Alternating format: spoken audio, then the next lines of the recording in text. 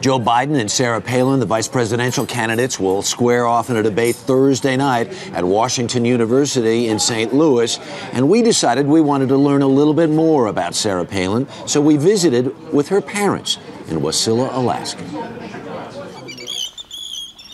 This is Sarah Palin country, and a visit to her parents' home is a little like being in a natural history museum. Everything in here has a story, and this is my best find, what I consider my best find ever. This one right I found this summer, gold mine. It's called a steppe bison, and they went extinct about the time of the mammoths. Really? And the mammoths went extinct, 10,000 years ago, and we found him frozen in the permafrost. People who haven't been here, I'm not sure they get Alaska. You have to live here and experience it. Yeah. You've got some serious antlers working here. These are all, people say, gee, do you shoot all those? No, those are all sheds. You know, antlers are shedded. Oh, of course. This is a lot of antlers. Chuck and Sally Heath moved to Alaska from Idaho 44 years ago.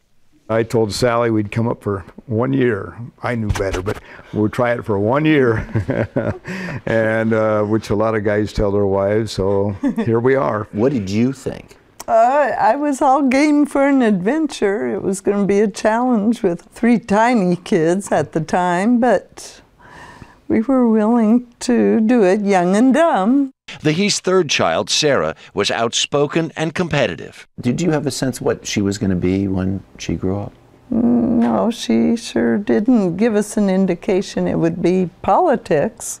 From mayor of Wasilla to governor of Alaska, and now a vice presidential nominee, Sarah Palin's sudden appearance on the national scene has been celebrated and increasingly criticized. And they're digging and digging for the bad side, yeah, and there is no real bad side.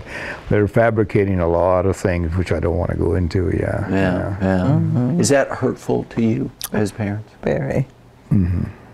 Very, mostly because you know how it affects the kids. And they're worried about what the future might hold. I'm concerned about how the kids will adapt to it living in Washington, D.C., because they're Alaskans. They snow machine and they ski and they do all these things here. Not too many snow machines in Washington, D.C., yeah. Despite having braved the wilds of Alaska for 4 decades, nothing has quite prepared them for the storm of attention that has followed Sarah. Did you see it coming? The governorship is finally sunk in, but this VP, it hasn't sunk in at all yet. Yeah, I'm still, what? Yeah. Seemed like a dream almost. Yeah, a dream or fantasy, yeah. Good dream or bad dream? Well, I hope it's going to be a good dream, yeah. I'm sure it's going to be a good dream, yeah. She's never let us down yet, yeah.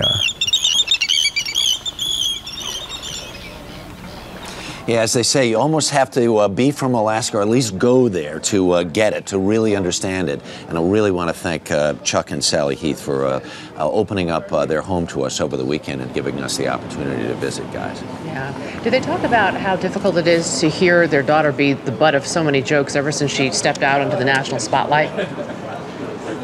Well, you know, it was interesting because we talked to Chuck about that. He saw the at least first episode from Saturday Night Live, and he said that he thought Tina Fey did a good job. I'm not so sure they would have appreciated this past Saturday night's episode, though. Yeah, I agree. All right, thanks a lot, Harry.